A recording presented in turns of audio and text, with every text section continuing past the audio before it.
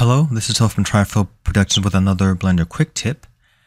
And in this quick tip, I'm going to show you how you can easily animate text in Blender, just text, by using this add-on called the Easy Text Animation Addon. It only works for text, it doesn't work for models.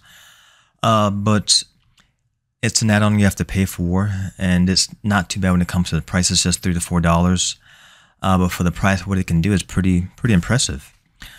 I'm using Blender 3.4. It can be used for Blender 3.1 all the way to 4.1.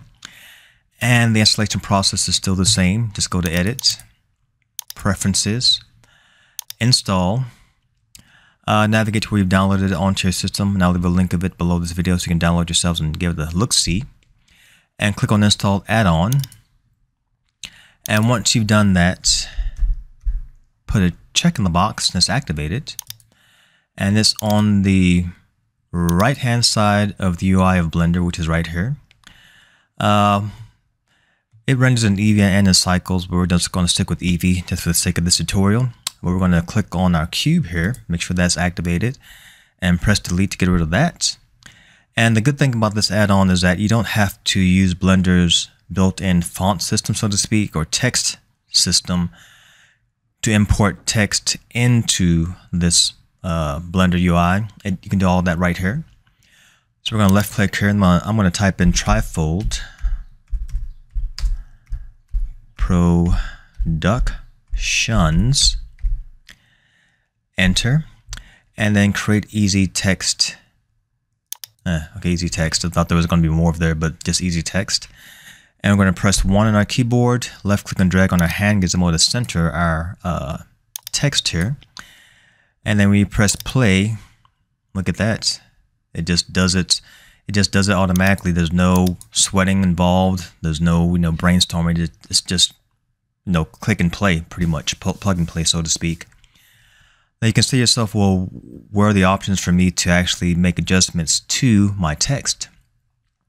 And in order to do that, you left click on your text, and there are your options.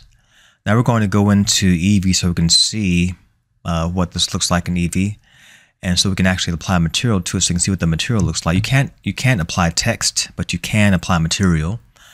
So let's click on our option there to change our UI interface there, the view there, and we're going to scroll down and click on the material option there, and left click on new. We're going to name this. Name this text matte. Enter. And then we're going to click on the white part there, that white option there, and it'll pop up our color wheel. And I'm going to choose red and then pull away from that. You can say to yourself, well, you don't see any changes there. But in order to see the change here, left click in this option here, the slot, material slot, left click in there and click on that text material that we just made. And there it is. Let's change our world color so we can see the text better. Left click on the world option there. Left click in the color because it's gray now. We're going to pull up to a kind of a whitish color, which is fine. And there we go. Now you can also change the font with this add-on in this slot here, but you have to click on the folder. And then once this window pops up, click on fonts. And all the fonts that are on your computer will pull up here, will come up here. Let's left click on that one and click on operator, and it changes our font to that. And it's got a lot of options here. You can change the size of your text, the thickness. You can align it on the horizontal axis, which is from left to right, to left, center, right, justify, flush, so on and so forth. The same thing on the vertical alignment, which is top to bottom. Same options, top, baseline, top, middle, so on and so forth. Let's pull this out so we can see some more parameters we can change. Now you can change the spacing for the characters, the word, and the line also, the maximum width.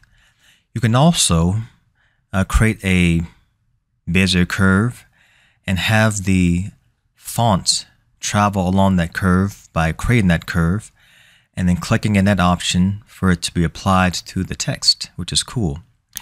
And the interesting thing about this add-on too is that it has a first animation and it also has a second animation. Now for the first animation, it has presets. The second one doesn't, which is kind of interesting. But for the first default animation, you have all your presets here, all your parameters here to change it. You can have it start from the left or the right or from a random position. Random seed means that it just changes. Basically, when the word seed is used in Blender, as I've explained before, it just means it gives it pretty much a different look randomly, so to speak. It's almost like saying random randoms in Blender.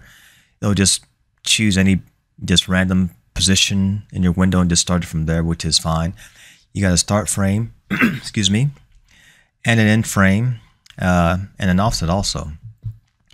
But let's check out some of these presets here. If we click in that window there, that slot, you can see scale, bounce, shrink, slide in, drop, so on and so forth. It's got like about 20 plus, I think, presets in here, which is not bad. But let's click on drop and see what that does. It bounces our text to the top, and when we press play, it drops down, which is cool. That's not bad at all. Now you can change all those settings there. But you could probably be saying to yourself, well, if the first one has presets, well, how am I supposed to animate the second part? Now all these options here for translate, scale, and rotate, also here, they're grayed out. Usually in Blender, when something's grayed out, it means it doesn't work. But this add-on is a bit different. To activate these settings here, just click on in the box and it activates it. And now we've activated the rotation aspect of it, and let's see what that does. Let's press play and see what happens. Oh, now that's nice. Yeah. So this is not a bad add-on, and for all your rotation, scale, and translate, you have all the options there to change it on the easing type, where it starts from, where it ends, the offset, so on and so forth. So that's also quite nice. And in order for you to, this is just an extra tip to throw in there. If you want to position your camera in front of your text, all you have to do is pretty much click on, like I said before, 1, as I said initially, and then go to view, and then go down to align view, and then align active camera to view. Click on that, and then you have your camera in front of your text. And we want to pretty much position this camera in front of our text. So just press G and X and move your mouse to position it in front of your text, and there you go. And that's today's Blender quick tip. You can also create a timer for it if you want, but this is just an introduction into the add-on. This is not like an in-depth tutorial on it, but just an introduction to it. And that's today's Blender quick tip. And I hope you guys try it out for yourselves just to see how it works. And it works pretty well. I'm really impressed with it myself. And once again, like and subscribe. And I really appreciate you guys in terms of watching the videos and liking them. And that really helps out quite a bit. And I will see you guys on the next one. All right, adios.